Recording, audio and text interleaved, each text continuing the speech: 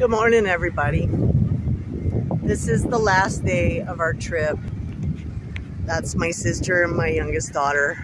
And this is the first time we've been able to make it to the beach. We've been taking care of business. And man, it's been something. My car broke down when we got here. Well, it didn't break down. Bearings went out.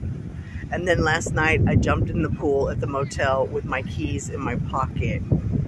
So I stressed all night. One night about my car going to the shop. I stressed out the next night about my keys not working.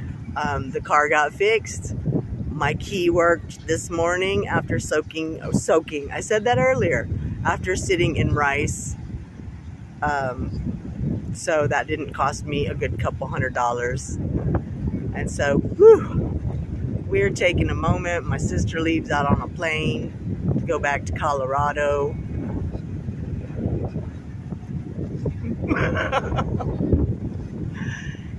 And I want to cry. It's been a rough couple days, y'all.